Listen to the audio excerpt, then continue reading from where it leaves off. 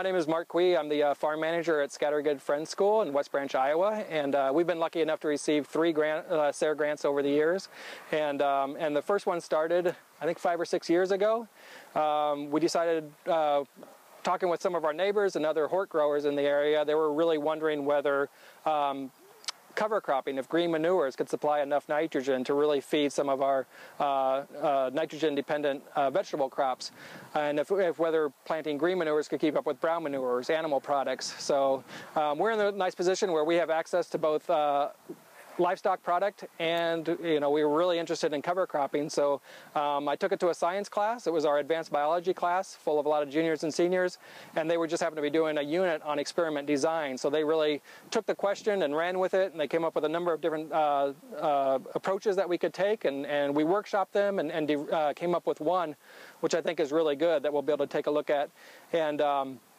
And in that, we have 3 different crops. Each of them have different fertility needs from the soil. So we're looking at beets, zucchini, and broccoli. And we do those, they rotate, so we try to stay ahead of diseases and try to keep the soils from becoming too depleted. And we have 2 different plots. One plot receives animal product. We graze our turkeys and sheep there, and we also have a manure spreader, so we will spread manure on top. We also cover crop it as well. But the other side receives no intentional manure.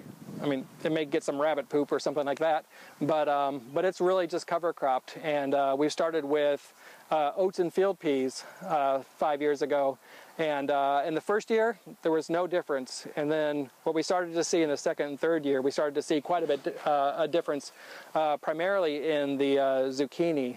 It seems like they would get attacked by cucumber beetles and wouldn't be able to grow through that the harm that was done by the beetles very effectively. So it became pretty clear to me that we were having some challenges there, so we switched from oats and field peas. I started using hairy vetch, and just 1 year of hairy vetch, it really seemed to bring the fertility back up. And since that time, we've really seen the numbers have been like really close to each other. We've been doing that experiment for, I think we're in our 6th year now. I collect the data through the summer. One of our science classes takes it in the fall, and then they compare it to past years, and they learn some graphing and really look at the different numbers, and then we can just kind of see how things are doing from year to year.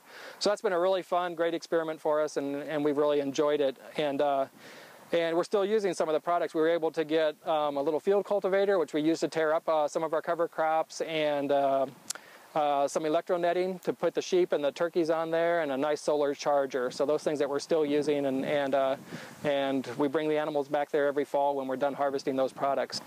More recently, we received a grant for doing some worm composting, and in the last 3 or 4 years we've been really scaling up on our vermicomposting. We've started with, like a lot of people, just in buckets or small Rubbermaid containers, but we've been growing and growing and growing that, and we really see it as an opportunity for us to.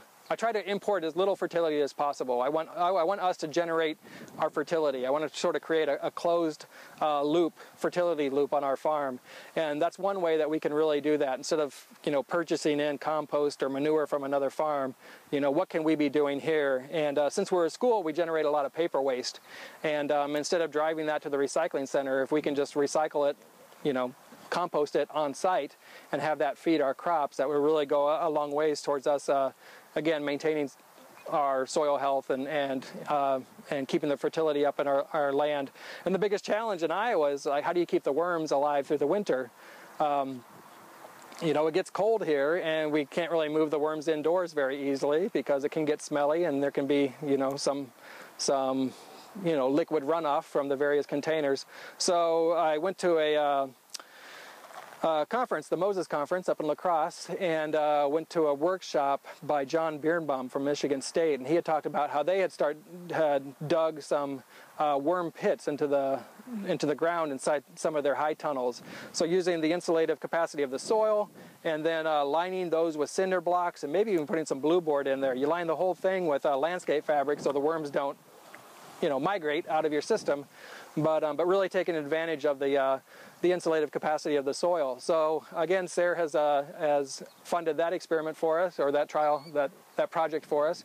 So we're standing outside the greenhouse now, and we've started digging pits in 2 of the corners. One of them keeps flooding, which has become a problem, but there's another one that is doing pretty well. So we're going to enlarge that, and hopefully we'll be able to keep our worms alive through the winter, so we can keep generating lots of vermicompost and feeding our crops well.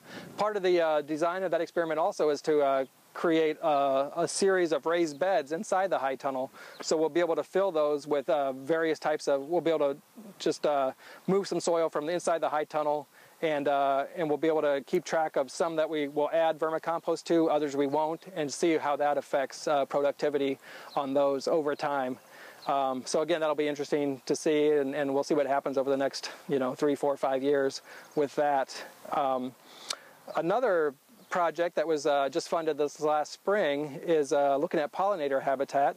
Everybody is really concerned about pollinators now, and we're no different. They're really important to everything that we do.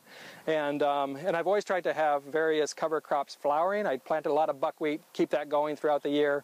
But I also had encountered some highly erodible land, and we were seeing, just with heavy rains recently, there was a lot more topsoil movement than I was wanted to see. So I reconfigured the layout of our farm a little bit, tried to take that out of production, thought we need to put this in some sort of perennial. What could we do that would also be beneficial to pollinators? So we're looking at a really forb-heavy prairie reestablishment. So we're getting a mix, I think, from Prairie Moon, and we'll be planting that in the fall. For years, we've had a number of different colleges coming out and sort of doing pollinator surveys at our farm, so we have lots of data about like what has happened before we planted this pollinator habitat. So hopefully schools will keep coming back, or we'll be able to take on this challenge of doing these pollinator surveys and look and see if that, by adding a good ½ acre or more of pollinator habitat, will that really help increase their populations. And then we'll have, basically we'll be incorporating like what the big conventional guys call prairie strips, but we'll be doing it on a much smaller scale on our few 6 acres. So we'll have prairie strips planted in various parts around the farm, and hopefully that will encourage the pollinators to establish here and do their work for us. So again, thank you, SARE, for all of that.